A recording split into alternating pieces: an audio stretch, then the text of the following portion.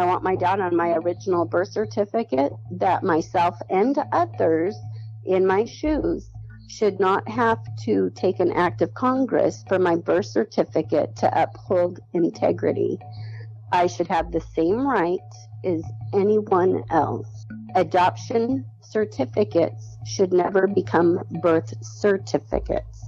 Original birth certificates should always maintain and hold the truth.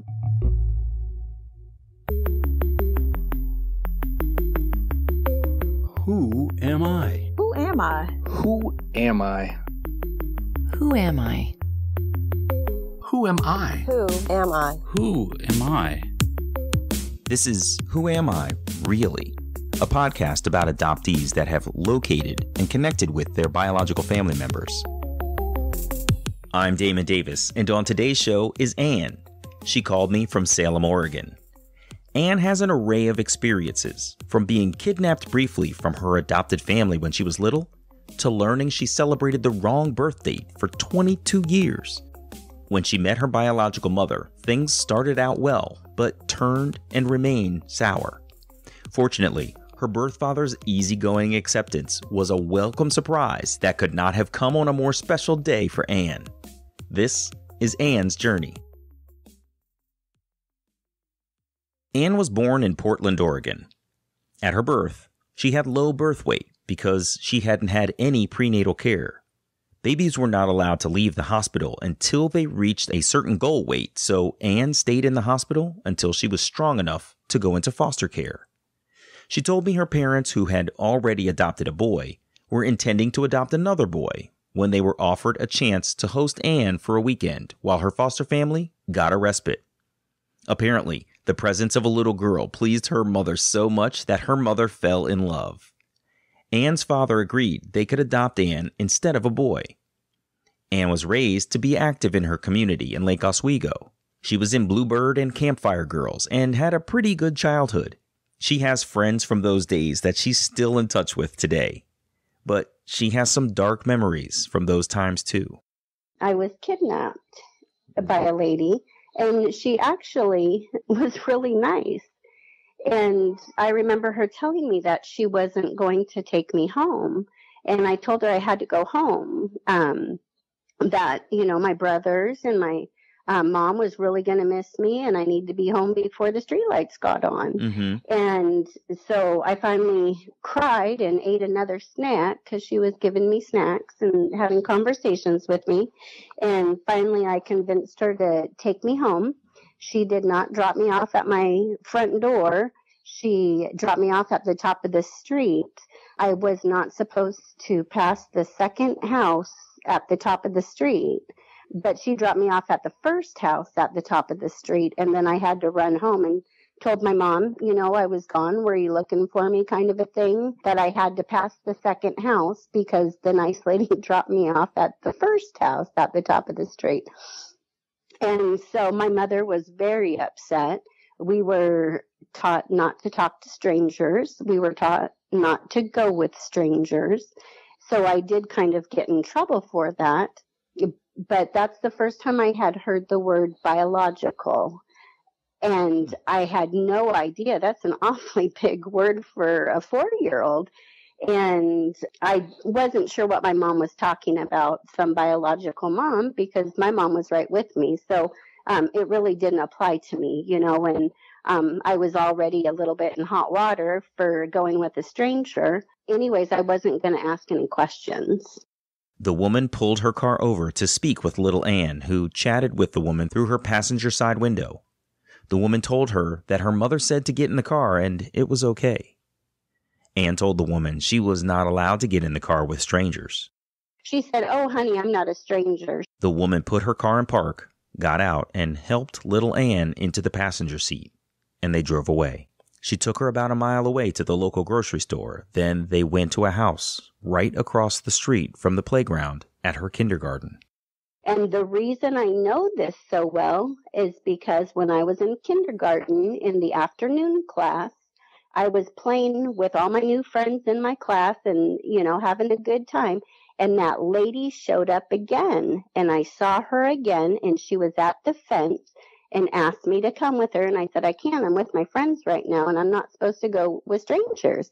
She said, I really want you to come with me. I love you. And I went back and played. I mean, I ran. I remember, I was in a little bit of hot water for going with her in the first place, and now I was scared. And so I ran, and then the bell rang, so we all had to go into class. And then I never saw that lady again. Oh my gosh, that is really scary. She came back. That's unbelievable. Mm-hmm. I was just like, holy smokes, I don't even know who this lady was. But I remembered that my mother had said a big word, biological mother. But I had my mom, so I didn't know still really what was going on. Later, as an adult, Ann was working on a safety committee at the Oregon State Hospital, an hour away from Oswego. For you movie buffs, Oregon State Hospital was the facility used to film the Oscar award-winning 1975 film One Flew Over the Cuckoo's Nest with Jack Nicholson. Ann and her friend Janet, who also worked there, realized they had both lived in Lake Oswego. So Janet started asking about people Ann knew, like whether she knew Janet's son. Ann couldn't remember him, so Janet tried to help Ann orient to where she had lived in Lake Oswego. Janet lived on Ann's street. And she told me where she lived, and I just froze in my seat. I said, well, which house did you live in? And I said, Janet, I said, you're not going to believe this. I said, I went to a lady's house in the 4th or 5th house. She, I believe, said that she lived in the 6th house. And I said, I was kidnapped by a lady, and I can tell you that exact floor plan to this day. And she said, oh, my gosh, So I said, Janet, I said, do you remember that? She said, I do remember that, Ann. She was the next door neighbor of the person who kidnapped you. Yes, I couldn't believe it. I was just like, oh, for heaven's sakes. So, of course, I got all flustered at this meeting, couldn't keep my eye on the meeting, Yeah. Just shock. I mean, I was just like, oh, I got to get over this, holy smokes, can't believe I just told a coworker I was kidnapped kind of a thing. Yeah. But it's not my burden to carry. Yeah, that's right. That's you didn't kidnap yourself. Someone else did that to you. So, wow. Yeah. That's astonishing. Yeah. You're right. It is a small world. That's crazy. I've never had an experience speaking with someone who was kidnapped, so I was curious to know if, after such a jarring experience, at such a young age, she was ever triggered as an adult by the kidnapping experience. Well, it did. And I'll tell you, I put it out of my mind for a long time. I remember that I had to go to the doctors and be seen by a doctor. And they told my mother that raised me, my adoptive mother, that I was too young and that I would never remember that. Well, I met my birth mother, and biological, even as an adult, was still a big word. But I did find out that I was, yes, indeed adopted, because my parents had said it over and over, like at church and different things. And I just knew that I wasn't to question about it because God wanted them to raise me. Who was I to question God? Mm-hmm. And so I questioned him quietly is what I did. Yeah. I was puzzled about the part of Ann's kidnapping story where her mother mentioned the word biological. When I asked Ann why she thought her mother used the word biological in the context of her kidnapping, she really didn't know. She was too young to know what the word meant, only about 4 years old, and she was already in a lot of hot water for leaving with a stranger, so she didn't ask any questions. Ann said that it wasn't until her teen years when she clearly understood her status as an adoptee. At church, my parents would introduce, well, here's my son, here's my other son, here's our adoptive daughter. And so when it worked, I don't want to say in their benefit, but when it was appropriate for them to use the word adopted, then it was okay. But I wasn't to use the word. I asked Ann about her brothers. She said one is 10 years younger than herself, and when he was born, despite all of her prayers to God for a sister, she was very unhappy to learn he was going to be a boy. Her older brother, also an adoptee, did all of the sibling stuff that led to good playtimes, but since he was older, he often got her into trouble too. He would put her up to stuff, then Anne would get caught and she would have to take the rap. You know how it is with siblings. When I asked Anne about her desire to search for her biological relatives, she said her desire shone through when she was about 10 years old in 1979. Yeah, my friend brought it to my attention just a year ago when I found my birth dad, actually. She had written him a message letting him know, when we were young, we were in fourth grade, so we were 10 years old approximately. Her and I were the two adoptive kids, and we still weren't supposed to talk about it. She wasn't supposed to, I wasn't supposed to, but together we would get together and talk about it. And I told her, I said, I'm going to find my parents. I don't care, what goes on. I'm finding my real family. So she congratulated me, for a nearly 40-year search. I was 10 years old and I was looking for people to see if, they had blonde hair, blue eyes, if they look like me. I was really wanting to find my biological family, even though I really didn't know the meaning of biological, but I wanted what was mine. Anne's real search began in earnest when she was in high school. Like so many parents, Anne's folks had a drawer that the kids were forbidden to go into. Carefully, Anne went snooping in the drawer, making sure to place every item back exactly as she found it. I found a letter that was talking about this baby Robin, and I thought, well, what is baby Robin doing in my paperwork? And at first, I thought that this baby Robin was maybe like a child that my parents had that died, or why did they have her feeding schedule? Why did they have like her temperament on there? Good days, bad days, those kinds of things. And my name apparently was Robin while I was in foster care. So anyways, I kept on digging through the paper and I finally found my adoption paperwork, but it had permanent marker ink over the names. But if I held it just right, the ink would like glisten through and kind of sparkle so you could make some letters out. Yeah. So I went and got my spiral, sat down, wrote it out, and I was like, okay, I've got this last name. Hard as she tried, she couldn't figure out the first name, but the last name was clear. After she carefully replaced the contents of the drawer, Anne went to the phone book and started looking for families with that last name. Struggling to figure out a lead to pursue, Anne examined her own family, looking for something to make sense. Her teenage logic told her that she had a lot of males by the name of James in her family. Her dad, her brother, even her uncle's middle name was James. She figured James and the last name she had was a good place to start calling. Unfortunately, she didn't have any luck with her scattershot approach to her search, and it left her feeling defeated. At least, she didn't think it worked. And I was like, well, if I have all these James in my family, maybe, just maybe, they have James in their family. So I called a James who lived near my grandparents' house in Raleigh Hills. My half-uncle Phil picked up the phone, and he didn't know who Sigrid was. So he didn't know who I was calling about. When I met my grandfather later, he said, I do remember getting that call. Your Uncle Phil left a message, wrote down a message, but we didn't have any way to call you back. Anne was 16 or 17 during that first run.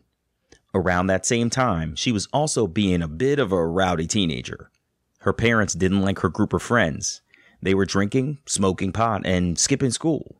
She was growing up in a small community, and her parents were very active in church, and they hated the image Anne's actions reflected on their family. Her behavior infuriated her parents, and they said some pretty inflammatory things.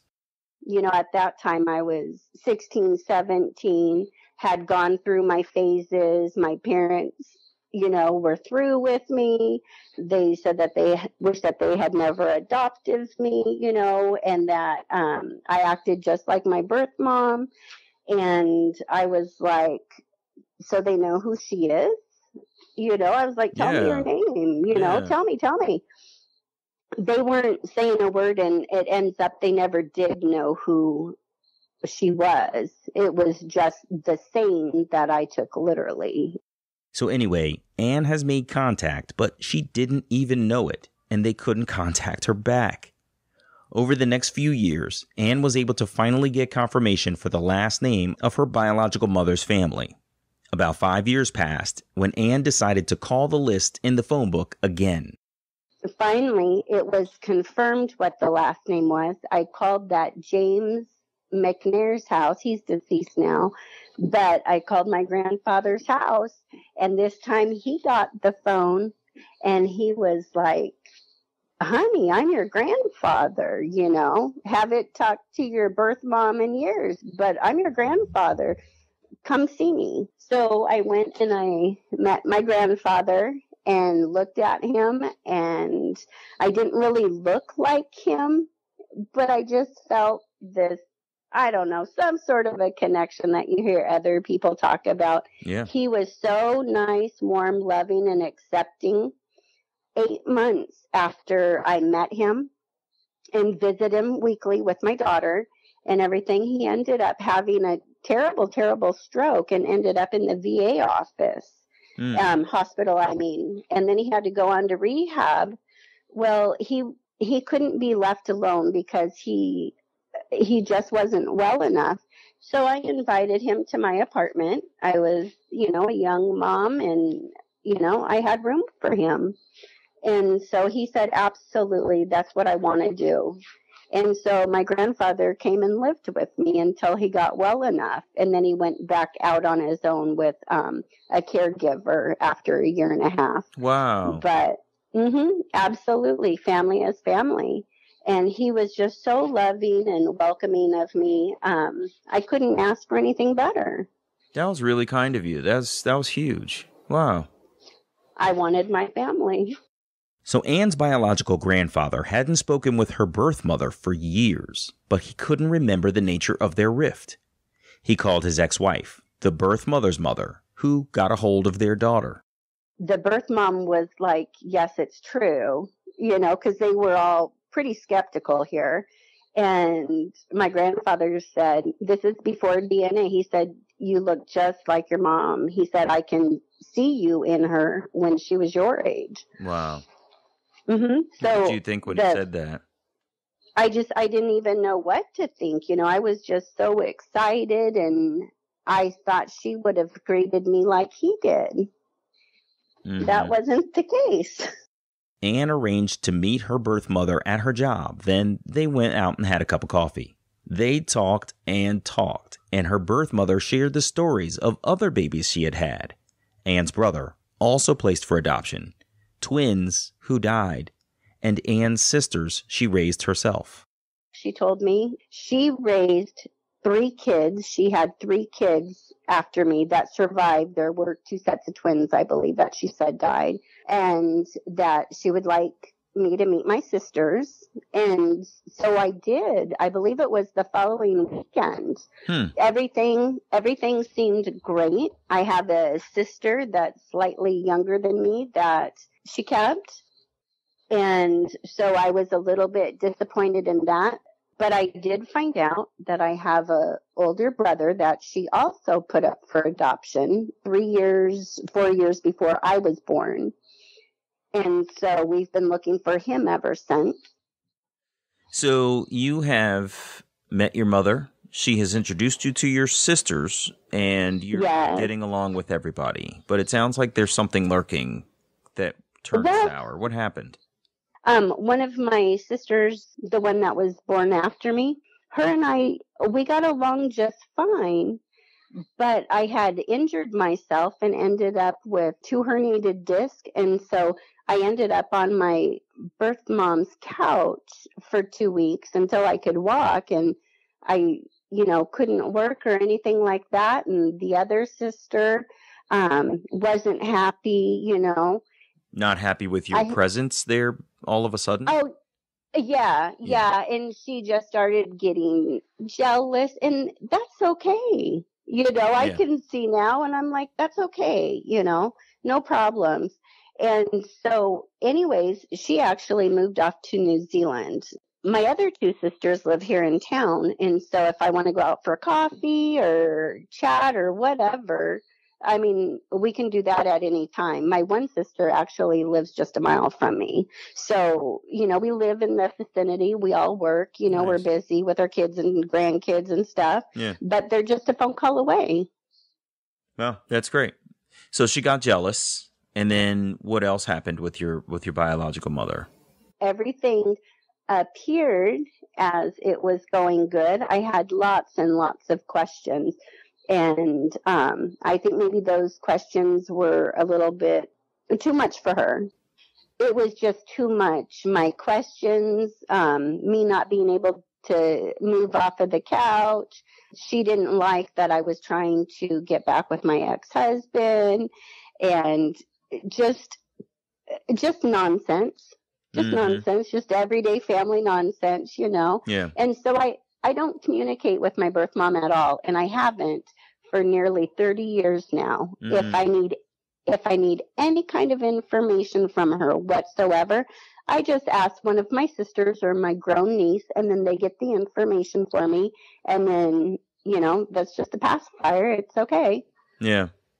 Did you have any kind of a blow up? I mean, it sounds like 30 years is a long time for what it sounds like, sort of a misunderstanding of overstaying and over questioning. Like how did it end?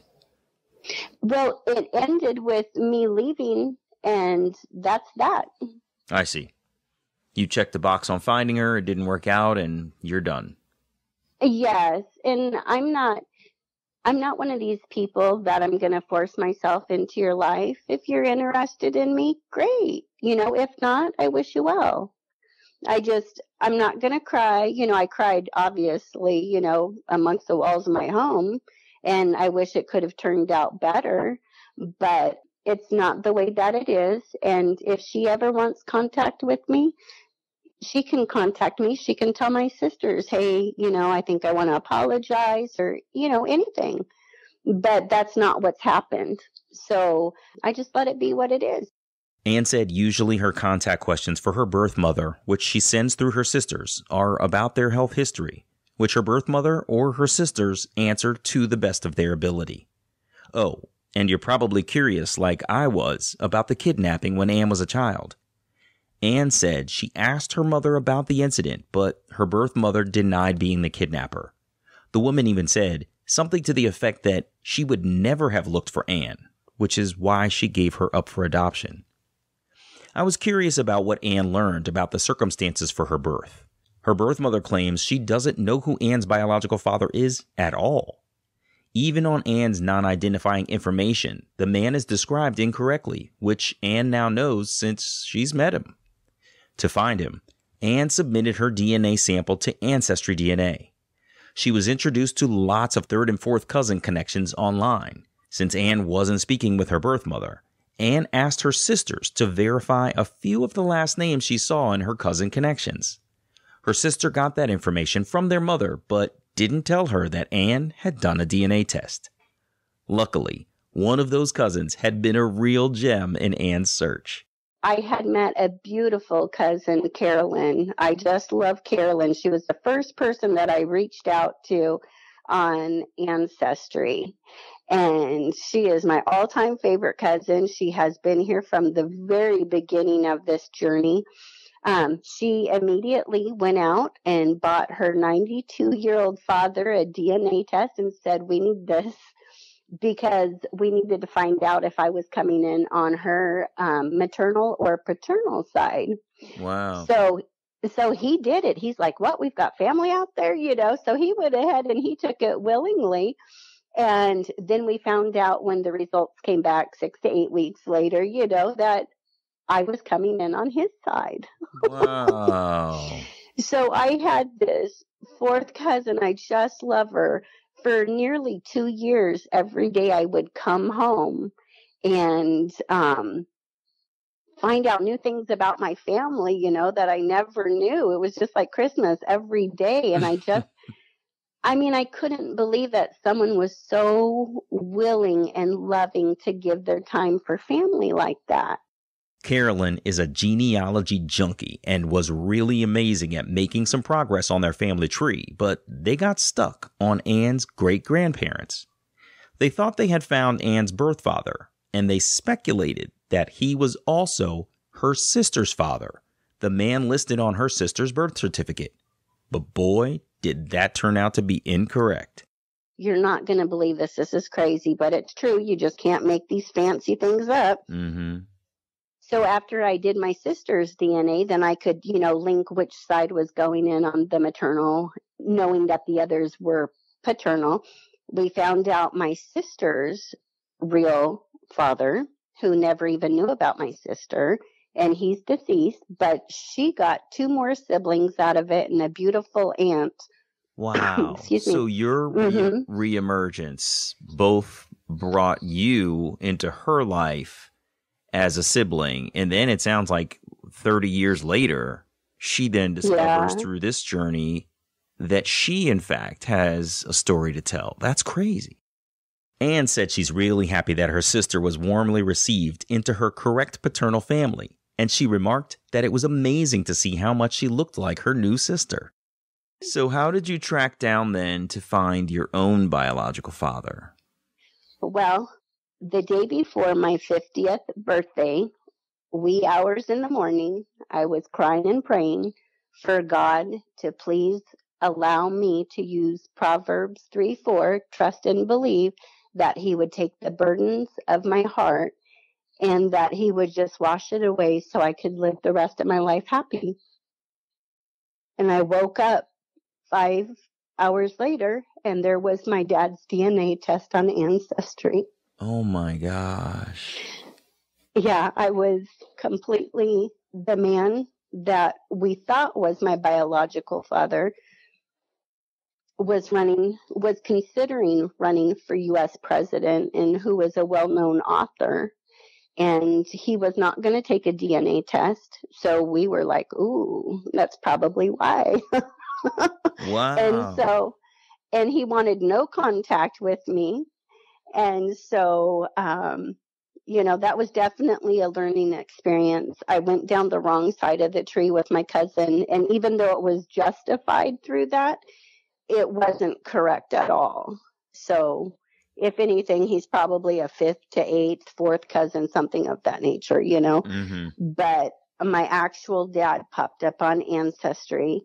And at first I turned my phone off. I thought, because I was crying and upset, that I had to go the rest of my life not knowing, said this prayer to God, knowing that sooner or later my heart would be lifted. And then this father pops up, close match father. This is your parent on Ancestry. And I was like, whose account did I get into during my sleep? I'm going against the terms and agreements, Right. I thought, oh my God, now Ancestry is going to kick me off, And so I shut my phone off really quick and was just like, oh God, I can't believe, how did I do that? Maybe I shouldn't keep that application open at night, And then I turned my phone back on and it said it was me again and that this was a parent match.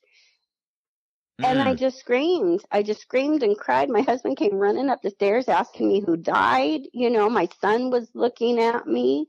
I had a cousin here at our house that was staying with me, and she just jumped to attention, wondering if we were under attack.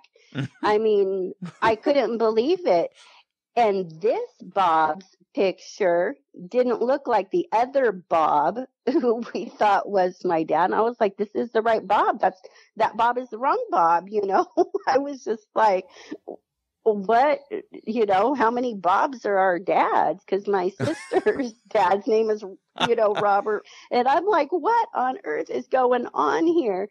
And so anyways, I sent a message to him. So I'm like, hey, Bob, your match is a complete surprise. I bet mine is too.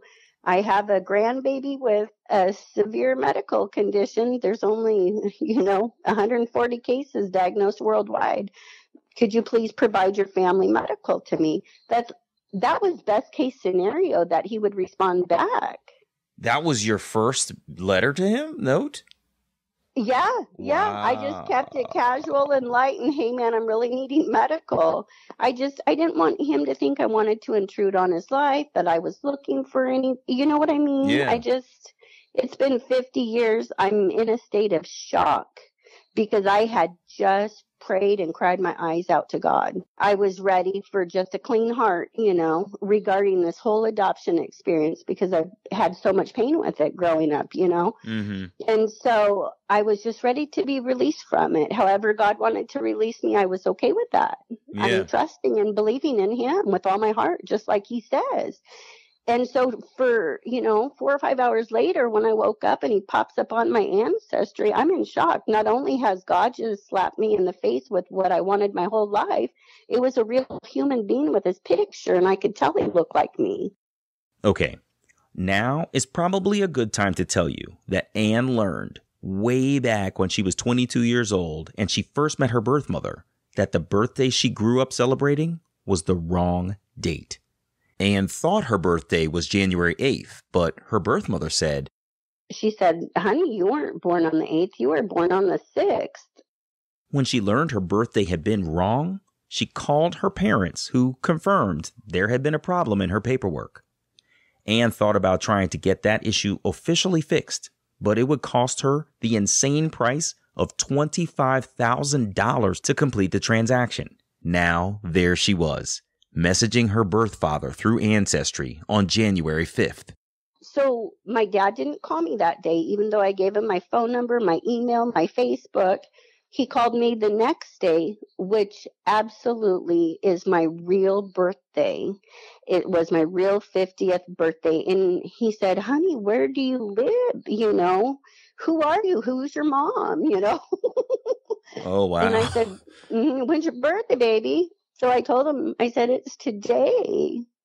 And he's like, oh my gosh, baby, happy birthday. I mean, he was just this big, huge, loving, kind, real nice man. That's not anything that I expected. Wow. Well, yeah, I was just hoping for some medical and a hi, how are you? I didn't know I was going to be welcomed with loving arms from the get-go. That's but incredible. My dad what a birthday gift. Wow. Oh my gosh, for my 50th birthday, there is no other present that can top that birthday. I mean, that was a long, long time coming, Jeez, that's unbelievable. Yeah, and since then, every morning, good morning, honey, how are you doing? Have a nice day at work. At lunchtime, it might be something like, what are you eating for lunch? This is what I'm doing. I get home from work. Welcome home, honey. I go to bed and he's like, good night. I mean, he's right there. And I want to say, and my dad would have the answer to it, but either that first day or that second day, he's a ham radio operator, and he gave me his GPS location on his truck.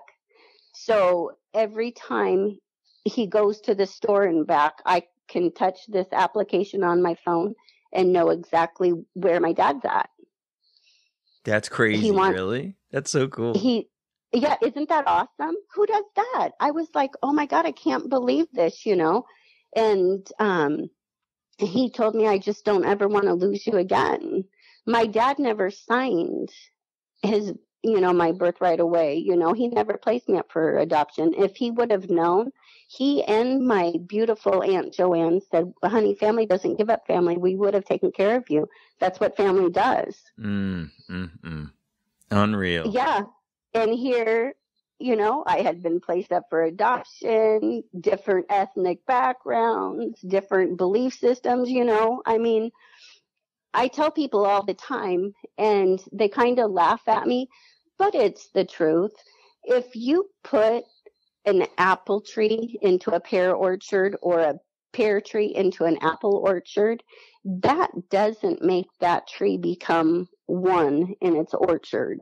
If it's a pear tree going into an apple orchard, it will always be a pear tree. So it doesn't matter where you transplant it, it's going to be what it is. And so I'm just so happy that my dad's greeted me with so much love and kindness. I mean, I can't believe it. And then I found out that I have another sibling, another sister. Remember I told you that I prayed so hard for sisters when my little brother was born? Yeah. So now I have sister number 4, and she has 2 beautiful children. I've seen pictures of them. So I'm just really excited. That's amazing. Wow. Yeah. Did you get the chance to meet him yet?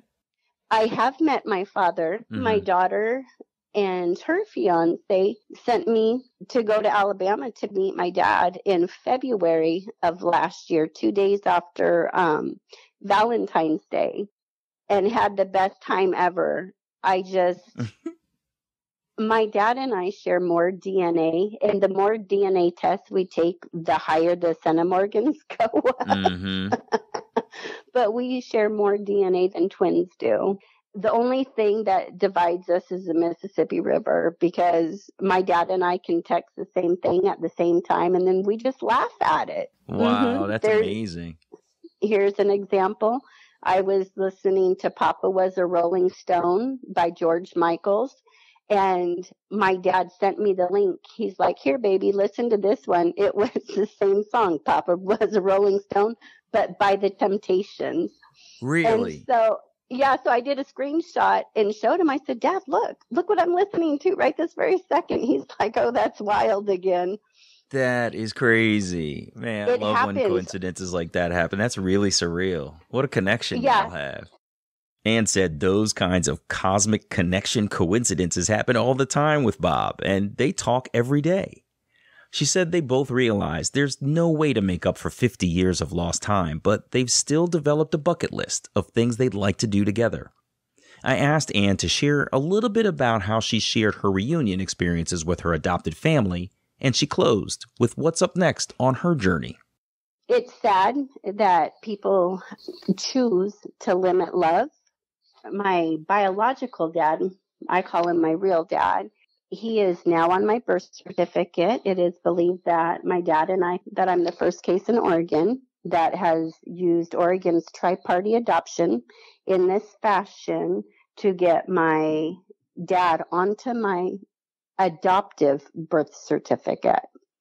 And so my mom asked me, what does that mean? And I said, Mom, it means that you're going to stay on my adoptive birth certificate. You are my mom that raised me.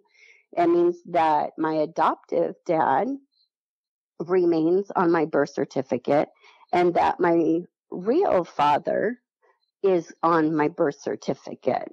And she said, honey, it's me with 2 men on there, because my mom's in her 80s. And I said, yeah, Mom, it looks like you're going to go out with a bang. And she was just like, oh, God, you know. And so I've got them on there. I also tried contacting a judge and spoke with his secretary. Everyone told me it would take an act of Congress to get my father back onto my original birth certificate. Currently, my original birth certificate says unknown. Just because she doesn't know doesn't mean that I don't. I've got it confirmed with 3 different DNA sites: Ancestry, GEDmatch, and FTDNA. And so I wrote the director of the Department of Human Services, gave him a clip of my interview with my father in KTU News, told him that I match up 3 different DNAs. Why does it need to take an act of Congress? You know, what can we do internally to either change processes so that women will put the correct men on there? You know, what can I do to help so that this doesn't happen to anybody else? And when they told me it would take an act of Congress, that's when I thought to myself, you know what? I have nothing to lose. I've already lost 50 valuable years with my dad. So I said, game on. So I contacted a House representative who's long-term, hit him up on Instant Messenger, told him that I needed him, gave him the interview with KTU, told them I've got 3 different DNA sources, and I want my dad on my original birth certificate, that myself and others in my shoes should not have to take an act of Congress for my birth certificate to uphold integrity. I should have the same right as anyone else. Adoption certificates should never become birth certificates. original birth certificate should always maintain and hold the truth. And in my state, I'm sure you know that Oregon is known as liberal. When I did my name change this year in February to include my surname on that exact piece of paper, it asked me, your surname, why are you doing this? Are you doing a sex change too? And I was like, the sex change doesn't apply to me. But in Oregon, you can go ahead and change your sex on your birth certificate. That's fine for that population. I'm totally for it. If that's what they want to do, go for it. It doesn't personally affect me, but it also tells me if someone can do that, why can't I just have the truth on my birth certificate? Why is this taking an act of Congress? I think that's a really great case, example of a change that can be made versus one that can't. And why are they different? And I really like what you said about the integrity of an original birth certificate and the fact that it should not be categorized as original if, in fact, it has adoptive parents' names on it. Sure. I may not be saying what you said exactly, but I liked what you said. That was... Yes. This is going to be really interesting. Yes, it is. My state representative, they had closed pre-session. And I do know that they have to go in and out the House and the Senate, and I picked a state rep. And so anyways, he's the only one that would respond back to me. And he actually responded back quickly. And he said, pre-session is over. Right. And he said, I'll go ahead and initiate it as a priority bill. And I'm like, what? Wow. And he said, yes, I'll put it through as a priority bill. And it is now a priority bill up on the table. And I asked Mr. Mike Neerman, I said, listen, I'm doing a podcast tomorrow night. May I mention your name and give you credit where it's due? Because this is big, this is big. Yeah. And he said, absolutely, he said, yes. And my attorney, Aaron Perez, that represented, my dad and I in court for this, I told him I would give him credit too. There's a big population that people don't realize that we're stuck in these government loopholes. The government wasn't in the room when we were being created, and DNA doesn't lie. That's why we have it. Why can't just the truth be reflected? Yeah, I agree. I think that's very well said. Good for you for putting up the good fight, Ann. This is really fascinating to hear.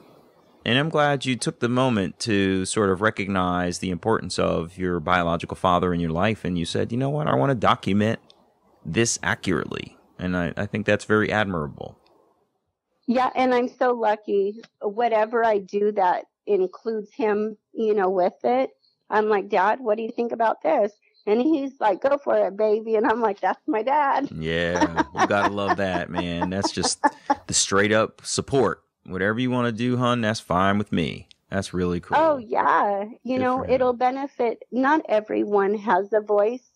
And I'm not willing to be quiet anymore so that I don't embarrass somebody. This is me. This is who I am. This is my journey in life. Only I have to, take credit for it. I mean, thank God my prayer was finally answered in my favor when I thought I was just a lost cause. That's right. Well, Ann, thank you so much for taking time to share your story tonight. I'm sorry that things didn't work out with your biological mother, but it sounds like things are so fantastic with your biological father, They really are. That's really great. I'm glad to hear that. And I hope, sure, and I wish my birth mother well. No ill wishes whatsoever. Yeah. It is what it is, and I can't change it. If she wants to change it, she's going to have to reach out. Yeah. Yeah, that makes a lot of sense. But it sounds like your sisters are in a good place to help you out too, and that's a good thing as well. You got something out of it. Oh, absolutely. That's awesome. That's great. Absolutely. All right. There's nothing more that I could ask for, you know? Good luck with the battle on the legislative front. I hope that things turn out well and your state is able to set a precedent. I think that's really cool. I sure hope so, too. All right. Take care, Ann. Thanks for the call. All the best to you, okay? Thank you to you as well. All right. Bye-bye. Bye-bye. Hey, it's me. Anne's kidnapping story was really scary to hear. I was so relieved to learn that she was treated okay and returned unharmed to her own block. That could have turned out so many other ways, and I'm truly sorry for other people who aren't as lucky as Anne was. Similarly, I'm sorry things didn't work out with Anne's mother, but I'm glad to hear that her sisters didn't toe their mother's line and abandon contact with her as well. That would have been a lot of rejection for Anne to endure. Anne also told me that she decided to write a book about Bob in order to interview him and get to know him better. The book will be for their family only, a documentation of his personal history and their reunion. I'm Damon Davis, and I hope you'll find something in Anne's journey that inspires you, validates your feelings about wanting to search, or motivates you to have the strength along your journey to learn, who am I, really? If you would like to share your adoption journey and your attempt to connect with your biological family, please visit whoamireallypodcast.com/share. You can choose to share your whole story, maintain some privacy about parts of your journey, or share completely anonymously. You can find the show at facebook.com/WAIReally or follow me on Twitter @WAIReally. And please, if you like the show, you can support me at patreon.com/WAIReally. You can subscribe to Who Am I Really on Apple Podcasts, Google Play, or wherever you get your podcasts. And while you're there, it would mean so much to me if you would take a moment to share a rating or leave a comment. Those ratings can help others to find the podcast too.